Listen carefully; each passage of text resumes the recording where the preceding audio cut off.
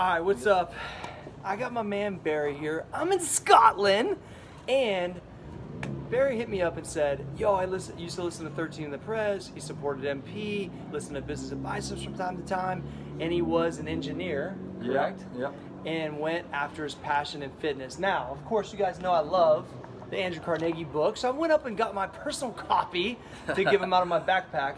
But Barry, give him like a quick little message on, you know, what made you just finally go after it and how you built your business up to even with what your old income was, and just kind of tell them a little bit of the story, man. So for everybody that follows, sorry, I'll have to excuse my Scottish accent. No, it's good, it's good. It's authentic as shit.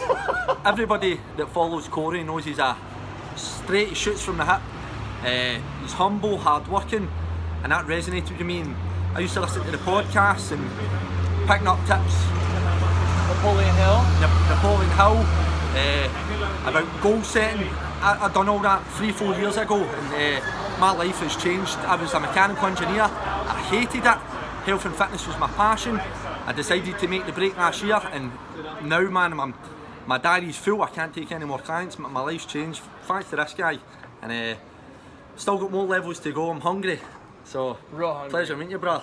I'm so proud of this guy. This is what I love about traveling internationally, because I get a chance to meet so many different people that have watched from afar and been involved, and it was really cool to meet Barry, and we'll link him up below so you can follow him on Instagram, and I'm pumped for it, man. It's gonna be awesome. My brother. I love it. All right, see you guys. Peace.